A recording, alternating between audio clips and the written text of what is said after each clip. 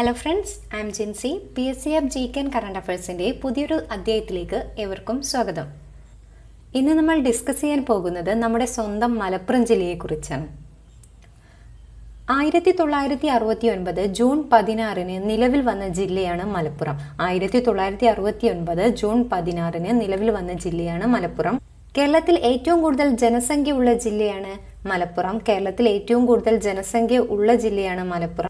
അതുപോലെ കേരളത്തിൽ വളർച്ചാ നിരക്ക് കൂടുതലുള്ള ജില്ലയുമാണ് മലപ്പുറം. ജനസംഖ്യ കൂടിയ ജില്ലയാണ്, വളർച്ചാ നിരക്ക് കൂടിയ ജില്ലയാണ് മലപ്പുറം.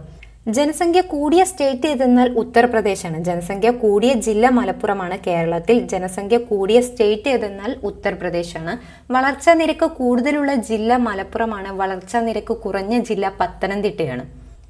0 ഡിഗ്രി പോപ്പുലേഷൻ ഗ്രോത്ത് കൈവരിച്ച ഇന്ത്യയിലെ ആദ്യ ജില്ലയാണ് പത്തനംതിട്ട. 0 ഡിഗ്രി വളർച്ച നിരക്ക് രേഖപ്പെടുത്തിയ ഇന്ത്യയിലെ ആദ്യ ജില്ലയാണ് പത്തനംതിട്ട. ആദ്യ സ്റ്റേറ്റ് ആണ് നാഗാലാൻഡ്. വളർച്ചാ നിരക്ക് 0 ഡിഗ്രി രേഖപ്പെടുത്തിയ ആദ്യ സ്റ്റേറ്റ് ആണ് നാഗാലാൻഡ്. ഇന്ത്യയിലെ ആദ്യ ജില്ലയാണ് പത്തനംതിട്ട. ജനസംഖ്യയെക്കുറിച്ചുള്ള പഠനമാണ് ഡെമോഗ്രഫി. ജനസംഖ്യയെക്കുറിച്ചുള്ള പഠനമാണ് ഡെമോഗ്രഫി. ലോക ജനസംഖ്യാ ദിനമാണ് ജൂലൈ 11. ജനസംഖ്യയെക്കുറിച്ചുള്ള പഠനം ഡെമോഗ്രഫി. ജനസംഖ്യാ ദിനമാണ് ജൂലൈ 11. അപ്പോൾ മലപ്പുറം ജില്ല നിലവിൽ വന്നത് 1969 ജൂൺ 16 കേരളത്തിൽ ജനസംഖ്യ കൂടിയ ജില്ലയാണ് മലപ്പുറം. കേരളത്തിൽ വളർച്ചാ നിരക്ക് കൂടിയ ജില്ലയാണ് മലപ്പുറം. അക്ഷയ പദ്ധതിക്ക് തുടക്കം കുറിച്ച ജില്ലയാണ് മലപ്പുറം. 2002 അക്ഷയ പദ്ധതിക്ക് തുടക്കം കുറിച്ച ജില്ലയാണ് മലപ്പുറം. അതുപോലെ ഇന്ത്യയിലെ ആദ്യ കമ്പ്യൂട്ടർ സാക്ഷരതാ ജില്ലയാണ് മലപ്പുറം. അക്ഷയ പദ്ധതിക്ക് തുടക്കം കുറിച്ച ജില്ലയാണ് മലപ്പുറം. ഇന്ത്യയിലെ ആദ്യ കമ്പ്യൂട്ടർ സാക്ഷരതാ ജില്ലയാണ് മലപ്പുറം. എന്നാൽ കേരളത്തിലെ ആദ്യ കമ്പ്യൂട്ടർ സാക്ഷരതാ പഞ്ചായത്താണ് ചമ്രവട്ടം. കേരളത്തിലെ ആദ്യ കമ്പ്യൂട്ടർ സാക്ഷരതാ പഞ്ചായത്താണ് ചമ്രവട്ടം. എന്നാൽ കേരളത്തിൽ ആദ്യമായി കമ്പ്യൂട്ടർ വൽക്കരിച്ച പഞ്ചായത്താണ് വെള്ളനാട്. കമ്പ്യൂട്ടർ സാക്ഷരതാ പഞ്ചായത്താണ് ചമ്രവട്ടം. കമ്പ്യൂട്ടർ വൽക്കരിച്ച ആദ്യ പഞ്ചായത്താണ് വെള്ളനാട്. കുടുംബശ്രീ പദ്ധതി ഔദ്യോഗികമായി ഉദ്ഘാടനം ചെയ്യപ്പെട്ട ജില്ലയാണ് മലപ്പുറം. കുടുംബശ്രീ പദ്ധതി ഔദ്യോഗികമായി ഉദ്ഘാടനം ചെയ്യപ്പെട്ട ജില്ലയാണ് മലപ്പുറം. ഉദ്ഘാടനം ചെയ്തത് 1998 മെയ് 17 വാജ്പേയിയാണ്. കുടുംബശ്രീ പദ്ധതി ഔദ്യോഗികമായി ഉദ്ഘാടനം ചെയ്യപ്പെട്ടത് 1998 മെയ് 17 മലപ്പുറം ജില്ലയിൽ വെച്ച് വാജ്പേയിയാണ് ഉദ്ഘാടനം ചെയ്തത്. കുടുംബശ്രീയുടെ ലക്ഷ്യം അല്ലെങ്കിൽ എയിം എന്തെന്നാൽ ദാരിദ്ര്യ നിർമ്മാർജ്ജനം, അതുപോലെ സ്ത്രീ ശാക്തീകരണവുമാണ്. കുടുംബശ്രീയുടെ ലക്ഷ്യം അതായത് ദാരിദ്ര്യ നിർമ്മാർജ്ജനവും സ്ത്രീ ശാക്തീകരണവുമാണ്. കുടുംബശ്രീയുടെ ലക്ഷ്യം ദാരിദ്ര്യ നിർമ്മാർജ്ജനവും സ്ത്രീ ശാക്തീകരണവുമാണ്. കുടുംബശ്രീയുടെ ഭാഗമായ ആദ്യ അയൽക്കൂട്ടം പദ്ധതി ആരംഭിച്ചത് കണ്ണൂർ ജില്ലയിലെ കല്യാശ്ശേരിയിലാണ്. ആദ്യ അയൽക്കൂട്ടം ആരംഭിച്ചത് കണ്ണൂർ ജില്ലയിലെ കല്യാശ്ശേരിയിലാണ്. അതുപോലെ ട്രാൻസ്ജെൻഡേഴ്സ് ആരംഭിച്ച കുടുംബശ്രീ യൂണിറ്റ് ആണ് മനസ്വിനി. ട്രാൻസ്ജെൻഡേഴ്സ് ആരംഭിച്ച കുടുംബശ്രീ യൂണിറ്റ് ആണ് മനസ്വിനി. മനസ്വിനി എവിടെയാണ് ആരംഭിച്ചത്? കോട്ടയം ജില്ലയിലാണ് മനസ്വിനി എന്ന യൂണിറ്റ് ആരംഭിച്ചിട്ടുള്ളത്. അതുപോലെ ഏറ്റവും കൂടുതൽ ബുദ്ധമതക്കാരും മുസ്ലിങ്ങളും ഉള്ള ജില്ലയാണ് മലപ്പുറം. ഏറ്റവും കൂടുതൽ ബുദ്ധമതക്കാരും മുസ്ലിങ്ങളും ഉള്ള ജില്ലയാണ് മലപ്പുറം. മതങ്ങളെക്കുറിച്ചുള്ള പഠനമാണ് തിയോളജി. മതങ്ങളെക്കുറിച്ചുള്ള പഠനമാണ് തിയോളജി. ഏറ്റവും കൂടുതൽ ബുദ്ധമതക്കാരും മുസ്ലിങ്ങളും ഉള്ള ജില്ലയാണ് മലപ്പുറം. അതുപോലെ ഏറ്റവും കൂടുതൽ സർക്കാർ സ്കൂളുകളും പഞ്ചായത്തുകളും ഉള്ള ജില്ലയാണ് മലപ്പുറം. ഏറ്റവും കൂടുതൽ സർക്കാർ സ്കൂളുകളും പഞ്ചായത്തുകളും ഉള്ള ജില്ലയാണ് മലപ്പുറം. കേരള ഗ്രാമീൺ ബാങ്കിന്റെ ആസ്ഥാനവും മലപ്പുറമാണ്. കേരള ഗ്രാമീൺ ബാങ്കിന്റെ ആസ്ഥാനവും മലപ്പുറമാണ്. കേരളത്തിലെ ആദ്യ നോക്കുകൂലി രഹിത ജില്ലയാണ് മലപ്പുറം. കേരളത്തിലെ ആദ്യ നോക്കുകൂലി രഹിത ജില്ലയാണ് മലപ്പുറം. കേരളത്തിലെ ആദ്യ നോക്കുകൂലി രഹിത നഗരം ഏതെന്നാൽ തിരുവനന്തപുരമാണ്. കേരളത്തിലെ ആദ്യ നോക്കുകൂലി രഹിത ജില്ല മലപ്പുറവും കേരളത്തിലെ ആദ്യ നോക്കുകൂലി രഹിത നഗരം തിരുവനന്തപുരം. ആദ്യ സ്റ്റേറ്റ് കേരളവുമാണ്. കേരളത്തിലെ നോക്കുകൂലി രഹിത ജില്ലയാണ് മലപ്പുറം. ആദ്യ നഗരം തിരുവനന്തപുരമാണ്. ആദ്യ സ്റ്റേറ്റ് ഏതെന്നാൽ കേരളവുമാണ്. അതുപോലെ കേരളത്തിലെ ആദ്യ കറൻസി രഹിത ജില്ലയാണ് മലപ്പുറം. കേരളത്തിലെ ആദ്യ കറൻസി രഹിത ജില്ലയാണ് മലപ്പുറം. എന്നാൽ ഇന്ത്യയിലെ ആദ്യ കറൻസി രഹിത ഗ്രാമമാണ് അഗോത്തര. ഗുജറാത്തിലെ അഗോത്തരയാണ് ഇന്ത്യയിലെ ആദ്യ കറൻസി രഹിത ഗ്രാമം. എന്നാൽ ദക്ഷിണേന്ത്യയിലെ ആദ്യ കറൻസി രഹിത ഗ്രാമം ഇബ്രാഹിംപൂരാണ്. തെലുങ്കാനയിലെ ഇബ്രാഹിംപൂരാണ് ദക്ഷിണേന്ത്യയിലെ ആദ്യ കറൻസി രഹിത ഗ്രാമം. കേരളത്തിലെ ആദ്യ കറൻസി രഹിത ആദിവാസി ഗ്രാമം നെടുങ്കയമാണ്. കേരളത്തിലെ ആദ്യ കറൻസി രഹിത ആദിവാസി ഗ്രാമം നെടുങ്കയമാണ്. മലപ്പുറം ജില്ലയിലെ നെടുങ്കയം തന്നെയാണ് കേരളത്തിലെ ആദ്യ കറൻസി രഹിത ആദിവാസി ഗ്രാമം.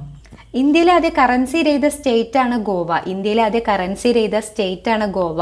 കേരളത്തിലെ ആദ്യ കറൻസി രഹിത കളക്ടറേറ്റ് ആണ് പത്തനംതിട്ട. കേരളത്തിലെ ആദ്യ കറൻസി രഹിത കളക്ടറേറ്റ് ആണ് പത്തനംതിട്ട. എന്നാൽ കേരളത്തിലെ ആദ്യ കറൻസി രഹിത താലൂക്ക് ഓഫീസാണ് സുൽത്താൻ ബത്തേരി. കേരളത്തിലെ ആദ്യ കറൻസി രഹിത താലൂക്ക് ഓഫീസാണ് സുൽത്താൻ ബത്തേരി. കേരളത്തിലെ ആദ്യ കറൻസി രഹിത കളക്ടറേറ്റ് ആണ് പത്തനംതിട്ട. ഇന്ത്യയിലെ ആദ്യ കറൻസി രഹിത സ്റ്റേറ്റ് ആണ് ഗോവ. കേരളത്തിലെ ആദ്യ കറൻസി രഹിത ആദിവാസി ഗ്രാമമാണ് മലപ്പുറം ജില്ലയിലെ നെടുങ്കയം. കേരളത്തിലെ ആദ്യ കറൻസി രഹിത ജില്ലയാണ് മലപ്പുറം. കേരളത്തിലെ ആദ്യ പരാതിരഹിത മുനിസിപ്പാലിറ്റിയാണ് മലപ്പുറം മുനിസിപ്പാലിറ്റി. കേരളത്തിലെ ആദ്യ പരാതിരഹിത മുനിസിപ്പാലിറ്റിയാണ് മലപ്പുറം മുനിസിപ്പാലിറ്റി. ഇതുമായി ബന്ധപ്പെട്ട പദ്ധതിയാണ് നേരറിയാൻ നേരിട്ട്.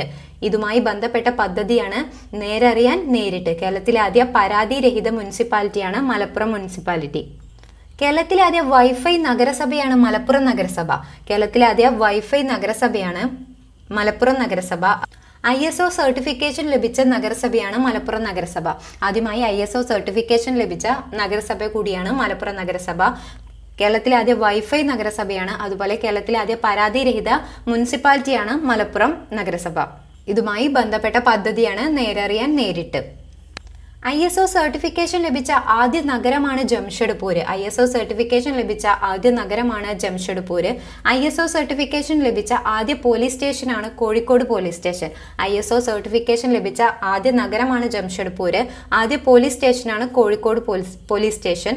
ആദ്യ ബിൽഡിംഗ് ആണ് താജ് ഹോട്ടൽ മുംബൈ.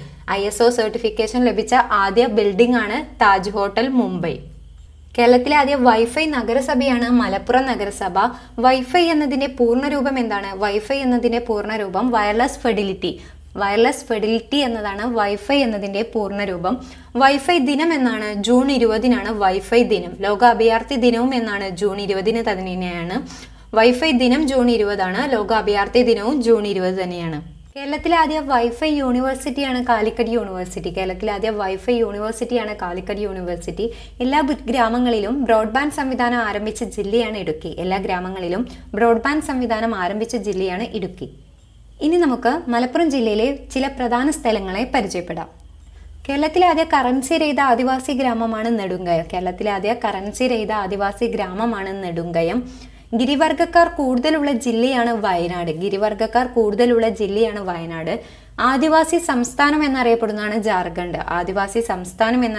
ജാർഖണ്ഡ്. ഗിരിവർഗക്കാർ കൂടുതലുള്ള ജില്ലയാണ് വയനാട്. കേരളത്തിന്റെ ആദ്യ കറൻസി രഹിത ആദിവാസി ഗ്രാമമാണ് നെടുങ്കയം. ആദിവാസി സാക്ഷരതാ സ്റ്റേറ്റാണ് കേരളം. കേരളത്തിൽ ഏറ്റവും കൂടുതൽ കാണപ്പെടുന്ന ആദിവാസി വിഭാഗവും ഗാന്ധിജിയുടെ ആത്മകഥയിൽ പരാമർശിച്ചതുമായ വിഭാഗമാണ് പണിയർ. കേരളത്തിൽ ഏറ്റവും കൂടുതൽ കാണപ്പെടുന്ന ആദിവാസി വിഭാഗവും ഗാന്ധിജിയുടെ ആത്മകഥയിൽ കൂടുതലായി പരാമർശിച്ച വിഭാഗവുമാണ് പണിയർ എന്ന വിഭാഗം. ഗുഹകളിൽ താമസിക്കുന്ന ആദിവാസി വിഭാഗം ഏതെന്ന് ചോദിച്ചാൽ ചോല നായ്ക്കറാണ്. ഇത് കൂടുതലായും കാണപ്പെടുന്നത് നിലമ്പൂർ വനത്തിലാണ്. ഗുഹകളിൽ താമസിക്കുന്ന ആദിവാസി വിഭാഗം ഏതെന്ന് ചോദിച്ചാൽ ചോല നായ്ക്കർ എന്ന വിഭാഗമാണ്. ഇത് കൂടുതലായും കാണപ്പെടുന്നത് നിലമ്പൂർ വനങ്ങളിലാണ്. കേരളത്തിലെ ആദ്യ ശുചിത്വ പഞ്ചായത്താണ് പോത്തുകല്ല്. കേരളത്തിലെ ഏറ്റവും വലിയ ഉരുൾപൊട്ടൽ നടന്ന കവളപ്പാറ, ഭൂതാനം, പാതാർ ഉൾപ്പെടുന്ന പഞ്ചായത്താണ് പോത്തുകല്ല്. കേരളത്തിലെ ആദ്യ ശുചിത്വ പഞ്ചായത്താണ് പോത്തുകല്ല്. കേരളത്തിലെ ഏറ്റവും വലിയ ഉരുൾപൊട്ടൽ നടന്ന കവളപ്പാറ, ഭൂതാനം, പാതാർ ഉൾപ്പെടുന്ന പഞ്ചായത്താണ് പോത്തുകല്ല് പഞ്ചായത്ത്. ഏറ്റവും പഴക്കം ചെന്ന തേക്കിൻതോട്ടം നിലമ്പൂർ തേക്കിൻതോട്ടമാണ്. സ്ഥിതി ചെയ്യുന്നത് നിലമ്പൂരിലാണ്. ലോകത്തിലെ ഏറ്റവും വലിയ തേക്കാണ് കന്നിമരം സ്ഥിതി ചെയ്യുന്നത് പാലക്കാട് ജില്ലയിലാണ്. ലോകത്തിലെ ഏറ്റവും വലിയ തേക്ക് കന്നിമരമാണ്. എന്നാൽ ഏറ്റവും പഴക്കം ചെന്ന തേക്കിൻതോട്ടം സ്ഥിതി ചെയ്യുന്നത് നിലമ്പൂർ തേക്കിൻതോട്ടത്തിലാണ്. കനോലി പ്ലോട്ട് സ്ഥിതി ചെയ്യുന്നത് നിലമ്പൂരിലാണ്. എന്നാൽ കനോലി കനാൽ സ്ഥിതി ചെയ്യുന്നത് കോഴിക്കോട് ആണ്. കനോലി പ്ലോട്ട് സ്ഥിതി ചെയ്യുന്നത് നിലമ്പൂരിലാണ്. കനോലി കനാൽ സ്ഥിതി ചെയ്യുന്നത് കോഴിക്കോട് ജില്ലയിലാണ്. ഇന്ത്യയിലെ ഏക തേക്ക് മ്യൂസിയമാണ് നിലമ്പൂർ തേക്ക് മ്യൂസിയം. കേരള വുഡ് ഇൻഡസ്ട്രീസ് സ്ഥിതി ചെയ്യുന്നതും നിലമ്പൂരിലാണ്. ലോകത്താദ്യമായി ഭൗമശാസ്ത്ര സൂചിക പദവി ലഭിച്ച തേക്കാണ് നിലമ്പൂർ തേക്ക്. കേരളത്തിലെ ആദ്യ ഹരിത റെയിൽവേ ലൈനാണ് നിലമ്പൂർ ടു ഷൊർണൂർ. ലോകത്തിലെ ഏറ്റവും വലിയ തേക്കാണ് കന്നിമരം, പാലക്കാടാണ് സ്ഥിതി ചെയ്യുന്നത്. ഏറ്റവും പഴക്കം ചെന്ന തേക്കിൻതോട്ടം സ്ഥിതി ചെയ്യുന്നത് നിലമ്പൂരിലാണ്. കനോലി പ്ലോട്ട് സ്ഥിതി ചെയ്യുന്നത് നിലമ്പൂരിലാണ്. കനോലി കനാൽ സ്ഥിതി ചെയ്യുന്നത് കോഴിക്കോട് ജില്ലയിലാണ്. ഇന്ത്യയിലെ ഏക കേരള വുഡ് ഇൻഡസ്ട്രീസ് സ്ഥിതി ചെയ്യുന്നതും നിലമ്പൂരിലാണ്. ലോകത്ത് ആദ്യമായി ഭൗമശാസ്ത്ര സൂചിക പദവി ലഭിച്ച തേക്കാണ് നിലമ്പൂർ തേക്ക്. കേരളത്തിലെ ആദ്യ ഹരിത റെയിൽവേ ലൈനാണ് നിലമ്പൂർ ടു ഷൊർണൂർ. കേരളത്തിലെ സ്ത്രീധനരഹിത പഞ്ചായത്താണ് നിലമ്പൂർ. സ്ത്രീധന നിരോധന നിയമം പ്രാബല്യത്തിൽ വന്നത് 1961 സ്ത്രീധന നിരോധന നിയമം നിലവിൽ വന്നത് 1961. സ്ത്രീധന നിരോധന യജ്ഞത്തിന്റെ ഗുഡ്വിൽ അംബാസിഡറാണ് ടൊവിനോ തോമസ്. സ്ത്രീധന നിരോധന യജ്ഞത്തിന്റെ ഗുഡ്വിൽ അംബാസിഡറാണ് ടൊവിനോ തോമസ്. എന്നാൽ ഗാർഹിക പീഡന നിരോധന നിയമം 2005 വന്നത്. ഗാർഹിക പീഡന നിരോധന നിയമം 2005 ഇത് നിലവിൽ വന്നത് 2006 ഗാർഹിക പീഡന നിരോധന നിയമം നിലവിൽ വന്നത് 2006 മലപ്പുറം ജില്ലയിലെ ആദ്യ ജലവൈദ്യുത പദ്ധതിയാണ് ആഢ്യൻപാറ. മലപ്പുറം ജില്ലയിലെ ആദ്യ ജലവൈദ്യുത പദ്ധതിയാണ് ആഢ്യൻപാറ. ആഢ്യൻപാറ സ്ഥിതി ചെയ്യുന്നതും നിലമ്പൂരിലാണ്. ഗവൺമെന്റിന് കീഴിലുള്ള ആദ്യ ഹോമിയോ ക്യാൻസർ ഹോസ്പിറ്റലാണ് വണ്ടൂരിൽ സ്ഥിതി ചെയ്യുന്നത്. ഗവൺമെന്റിന് കീഴിലുള്ള ആദ്യ ഹോമിയോ ക്യാൻസർ ഹോസ്പിറ്റൽ സ്ഥിതി ചെയ്യുന്നത് വണ്ടൂരിലാണ്. മലപ്പുറം ജില്ലയിലെ വണ്ടൂരിലാണ് ഗവൺമെന്റിന് കീഴിലുള്ള ആദ്യ ഹോമിയോ ക്യാൻസർ ഹോസ്പിറ്റൽ സ്ഥിതി ചെയ്യുന്നത്. ഹോമിയോയുടെ പിതാവാണ് സാമുവൽ ഹനുമാൻ. നമുക്കെല്ലാവർക്കും അറിയാം ഹോമിയോയുടെ പിതാവാണ് സാമുവൽ ഹനുമാൻ. ക്യാൻസർ രോഗികൾ കൂടുതലുള്ള സ്റ്റേറ്റ് ആണ് പഞ്ചാബ്. ക്യാൻസർ രോഗികൾ കൂടുതലുള്ള സ്റ്റേറ്റ് ആണ് പഞ്ചാബ്. ക്യാൻസർ രോഗികൾ കൂടുതലുള്ള കേരളത്തിലെ ജില്ല ഏതെന്ന് ചോദിച്ചാൽ തിരുവനന്തപുരമാണ്. ക്യാൻസർ രോഗികൾ കൂടുതലുള്ള കേരളത്തിലെ ജില്ല തിരുവനന്തപുരമാണ്. ഗവൺമെന്റിന് കീഴിലുള്ള ആദ്യ ഹോമിയോ ക്യാൻസർ ഹോസ്പിറ്റലാണ് വണ്ടൂരിൽ സ്ഥിതി ചെയ്യുന്നത്. ഹോസ്പിറ്റൽ സിറ്റി എന്നറിയപ്പെടുന്ന സ്ഥലമാണ് മലപ്പുറം ജില്ലയിലെ പെരിന്തൽമണ്ണ. ഹോസ്പിറ്റൽ സിറ്റി എന്നറിയപ്പെടുന്നതാണ് മലപ്പുറം ജില്ലയിലെ പെരിന്തൽമണ്ണ. പെരിന്തൽമണ്ണയിൽ തന്നെയാണ് പൂന്താനം ഇല്ലം സ്ഥിതി ചെയ്യുന്നതും. പെരിന്തൽമണ്ണയിൽ തന്നെയാണ് പൂന്താനം ഇല്ലം സ്ഥിതി ചെയ്യുന്നതും. അലിഗഡ് യൂണിവേഴ്സിറ്റി സ്ഥിതി ചെയ്യുന്നത് ഉത്തർപ്രദേശിലാണ്. എന്നാൽ അലിഗഡ് യൂണിവേഴ്സിറ്റിയുടെ ആസ്ഥാനം കേരളത്തിലെ ആസ്ഥാനം ചേലാമല പെരിന്തൽമണ്ണയിലാണ് സ്ഥിതി ചെയ്യുന്നത്.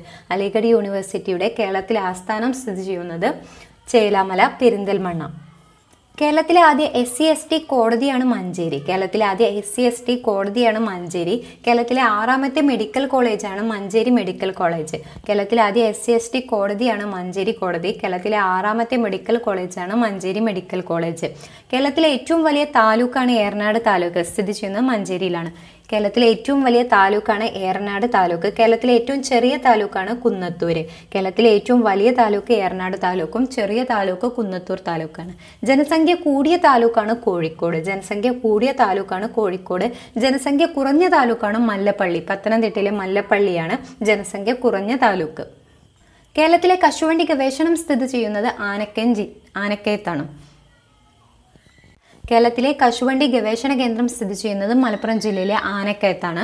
കേരളത്തിലെ കശുവണ്ടി ഗവേഷണം സ്ഥിതി ചെയ്യുന്നത് ആനക്കയത്താണ്. കശുവണ്ടിയുമായി ബന്ധപ്പെട്ട ഒരു സ്ഥാപനമാണ് കാർപെക്സ്. കാർപെക്സ് സ്ഥിതി ചെയ്യുന്നത് കണ്ണൂരിലാണ്. കശുവണ്ടിയുമായി ബന്ധപ്പെട്ട ഒരു സ്ഥാപനമാണ് കാർപെക്സ്.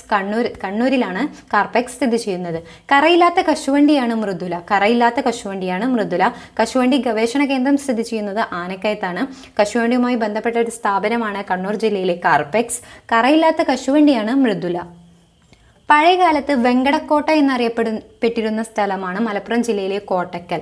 പഴയകാലത്ത് വെങ്കടക്കോട്ട എന്നറിയപ്പെട്ടിരുന്ന ഒരു സ്ഥലമാണ് കോട്ടക്കൽ.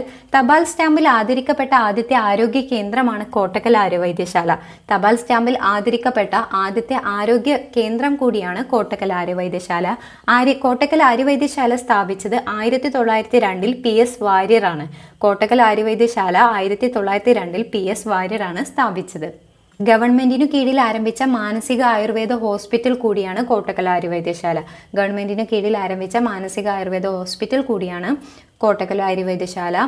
തപാൽ സ്റ്റാമ്പിൽ ആദരിക്കപ്പെട്ട ആദ്യത്തെ ആരോഗ്യ കേന്ദ്രമാണ് കോട്ടക്കൽ ആര്യവൈദ്യശാല. ആദ്യമായി ICDS പദ്ധതി നടപ്പിലാക്കിയ സ്ഥലമാണ് വേങ്ങര. ആദ്യമായി ICDS പദ്ധതി നടപ്പിലാക്കിയ സ്ഥലമാണ് വേങ്ങര.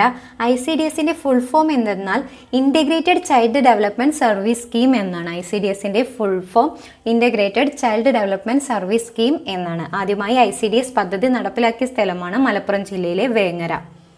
അതുപോലെ തന്നെ വിവിപാറ്റ് ഉപയോഗിച്ച് പൂർണ്ണമായും തെരഞ്ഞെടുപ്പ് നടന്ന ആദ്യ മണ്ഡലം കൂടിയാണ് വേങ്ങര. വിവിപാറ്റ് ഉപയോഗിച്ച് പൂർണ്ണമായും തെരഞ്ഞെടുപ്പ് നടന്ന ആദ്യ മണ്ഡലം കൂടിയാണ് വേങ്ങര.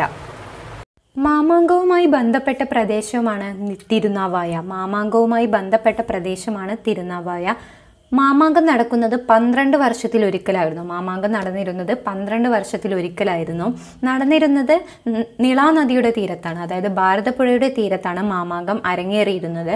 ആദ്യ മാമാങ്കം നടന്നത് AD 829 ആദ്യ മാമാങ്കം നടന്നത് AD 829 അവസാന മാമാങ്കം നടന്നത് AD 1755 അവസാന മാമാങ്കം നടന്നത് AD 1755 ഇനി നമുക്ക് എഴുത്തച്ഛന്റെ ജന്മസ്ഥലമായ തിരൂരിനെ പരിചയപ്പെടാം. മലയാളം യൂണിവേഴ്സിറ്റിയുടെ ആസ്ഥാനമാണ് തുഞ്ചൻ പറമ്പ്. തിരൂര് മലയാളം യൂണിവേഴ്സിറ്റിയുടെ ആസ്ഥാനമാണ് തുഞ്ചൻ പറമ്പ്. തുഞ്ചൻ ദിനം എന്നാണ് ഡിസംബർ 31 തുഞ്ചൻ ദിനം. എന്നാൽ കുഞ്ചൻ ദിനം എന്നാണ് മെയ് 5 കുഞ്ചൻ ദിനം. തുഞ്ചൻ ദിനം ഡിസംബർ 31 കുഞ്ചൻ ദിനം മെയ് 5 മലയാളത്തിന് ശ്രേഷ്ഠ ഭാഷാ പദവി ലഭിച്ചത് 2013 മെയ് 23 വാഗൺ ട്രാജഡി സ്മാരകം സ്ഥിതി ചെയ്യുന്നത് തിരൂരിലാണ്. വാഗൺ ട്രാജഡി സ്മാരകം സ്ഥിതി ചെയ്യുന്നത് തിരൂരിലാണ്. മലബാർ കലാപം നടന്നത് 1921 നവംബർ 10 മലബാർ കലാപം അല്ലെങ്കിൽ മലബാർ ലഹള 1921 നവംബർ 10 കേരളത്തിലെ ആദ്യ റെയിൽവേ ലൈനാണ് തിരൂർ ടു ബേപ്പൂർ. കേരളത്തിലെ ആദ്യ റെയിൽവേ ലൈനാണ് തിരൂർ ടു ബേപ്പൂർ. 1861 സ്റ്റാർട്ട് ചെയ്തത്. കേരളത്തിലെ ആദ്യ റെയിൽവേ ലൈനാണ് തിരൂർ ടു ബേപ്പൂർ. എന്നാൽ കേരളത്തിലെ രണ്ടാമത്തെ റെയിൽവേ ലൈനാണ് തിരൂർ ടു കുറ്റിപ്പുറം. കേരളത്തിലെ രണ്ടാമത്തെ റെയിൽവേ ലൈനാണ് തിരൂർ ടു കുറ്റിപ്പുറം. എന്നാൽ ഇന്ത്യയിലെ ആദ്യത്തെ railway line Bombay to താനെയാണ്. 1853 start ചെയ്തത്. ഇന്ത്യയിലെ ആദ്യ railway line Bombay to താനെയാണ്. Father of Indian railway എന്നറിയപ്പെടുന്നത് ഡൽഹൌസിയാണ്. ഫാദർ ഓഫ് ഇന്ത്യൻ റെയിൽവേ എന്നറിയപ്പെടുന്നത് ഡൽഹൌസിയാണ്. ഭാരതപ്പുഴ അറബിക്കടലുമായി ചേരുന്ന സ്ഥലമാണ് പൊന്നാനി. ഭാരതപ്പുഴ അറബിക്കടലുമായി ചേരുന്ന സ്ഥലമാണ് പൊന്നാനി. കേരളത്തിൽ ചാകര എന്ന പ്രതിഭാസം കാണപ്പെടുന്നത് അറബിക്കടലിലാണ്. ഭാരതപ്പുഴ അറബിക്കടലുമായി ചേരുന്ന സ്ഥലമാണ് പൊന്നാനി. കേരളത്തിൽ ചാകര എന്ന പ്രതിഭാസം കാണപ്പെടുന്നത് അറബിക്കടലിലാണ്. മലപ്പുറം ജില്ലയിലെ ഏക തുറമുഖം കൂടിയാണ് പൊന്നാനി. മലപ്പുറം ജില്ലയിലെ ഏക തുറമുഖമാണ് പൊന്നാനി. കേരളത്തിലെ ആദ്യ ഡിജിറ്റൽ വില്ലേജ് ഓഫീസാണ് പൊന്നാനി. കേരളത്തിലെ ആദ്യ ഡിജിറ്റൽ വില്ലേജ് ഓഫീസാണ് പൊന്നാനി. ആദ്യ ഡിജിറ്റൽ സംസ്ഥാനമാണ് കേരളം. ആദ്യ ഡിജിറ്റൽ സംസ്ഥാനമാണ് കേരളം. എന്നാൽ കേരളത്തിലെ ആദ്യ ഡിജിറ്റൽ വില്ലേജ് ഓഫീസാണ് പൊന്നാനി. അതുപോലെ കേരളത്തിന്റെ മക്ക എന്നറിയപ്പെടുന്നതും പൊന്നാനി തന്നെയാണ്. കേരളത്തിന്റെ മക്ക എന്നറിയപ്പെടുന്നതും പൊന്നാനിയാണ്. എന്നാൽ മക്കയിൽ ജനിച്ച ഇന്ത്യയിലെ ആദ്യ വിദ്യാഭ്യാസ മന്ത്രിയാണ് മൗലാന അബ്ദുൽ കലാം ആസാദ്. മക്കയിൽ ജനിച്ച ഇന്ത്യയിലെ ആദ്യ വിദ്യാഭ്യാസ മന്ത്രിയാണ് മൗലാന അബ്ദുൽ കലാം ആസാദ്. മോയിൻകുട്ടി വൈദ്യരുടെ സ്മാരകം സ്ഥിതി ചെയ്യുന്നത് കൊണ്ടോട്ടിയിലാണ്. മോയിൻകുട്ടി വൈദ്യരുടെ സ്മാരകം സ്ഥിതി ചെയ്യുന്നത് കൊണ്ടോട്ടിയിലാണ്. അതുപോലെ കാലിക്കറ്റ് യൂണിവേഴ്സിറ്റി സ്ഥിതി ചെയ്യുന്നത് തേഞ്ഞിപ്പലത്താണ്. മലപ്പുറം ജില്ലയിലെ തേഞ്ഞിപ്പലത്താണ് കാലിക്കറ്റ് യൂണിവേഴ്സിറ്റി സ്ഥിതി ചെയ്യുന്നത്. ലിറ്റിൽ പ്രൊഫസർ പദ്ധതി ആരംഭിച്ച യൂണിവേഴ്സിറ്റിയാണ് കാലിക്കറ്റ് യൂണിവേഴ്സിറ്റി. ലിറ്റിൽ പ്രൊഫസർ പദ്ധതി ആരംഭിച്ച യൂണിവേഴ്സിറ്റിയാണ് കാലിക്കറ്റ് യൂണിവേഴ്സിറ്റി. മലപ്പുറം ജില്ലയിലെ തേഞ്ഞിപ്പലത്താണ് കാലിക്കറ്റ് യൂണിവേഴ്സിറ്റി സ്ഥിതി ചെയ്യുന്നത്. മലപ്പുറം ജില്ലയിലെ പ്രധാന പക്ഷി സങ്കേതമാണ് കടലുണ്ടി. മലപ്പുറം ജില്ലയിലെ പ്രധാന പക്ഷി സങ്കേതമാണ് കടലുണ്ടി. മലപ്പുറം ജില്ലയിലെ പ്രധാന ചുരമാണ് നാടുകാണി ചുരം. മലപ്പുറം ജില്ലയിലെ ചുരമാണ് നാടുകാണി ചുരം. ഇന്ത്യയിലെ ആദ്യ കമ്മ്യൂണിറ്റി റിസർവ് ആണ് കടലുണ്ടി വള്ളിക്കുന്ന്. ഇന്ത്യയിലെ ആദ്യ കമ്മ്യൂണിറ്റി റിസർവ് ആണ് കടലുണ്ടി വള്ളിക്കുന്ന്. മലപ്പുറം ജില്ലയിലെ പ്രധാന ഭഗവതി ക്ഷേത്രമാണ് കാടാമ്പുഴ. മലപ്പുറം ജില്ലയിലെ പ്രധാന ഭഗവതി ക്ഷേത്രമാണ് കാടാമ്പുഴ. മലപ്പുറം ജില്ലയിലെ വിനോദസഞ്ചാര കേന്ദ്രങ്ങളാണ് വാവൽ മലകൾ, കേരളാംകുണ്ട്, കോട്ടക്കുന്ന്, ചേറുമ്പ് തുടങ്ങിയവ. മലപ്പുറം ജില്ലയിലെ പ്രധാന ഭഗവതി ക്ഷേത്രമാണ് കാടാമ്പുഴ. മലപ്പുറം ജില്ലയിലെ വിനോദസഞ്ചാര കേന്ദ്രങ്ങളാണ് വാവൽ മലകൾ, കോട്ടക്കുന്ന്, കേരളാംകുണ്ട്, ചേറുമ്പ് തുടങ്ങിയവ. ഇഷ്ടപ്പെട്ടെങ്കിൽ ലൈക്ക് ചെയ്യുക. നിങ്ങളുടെ അഭിപ്രായങ്ങളും നിർദ്ദേശങ്ങളും കമൻറ്റ് ചെയ്യുക. Thanks for watching.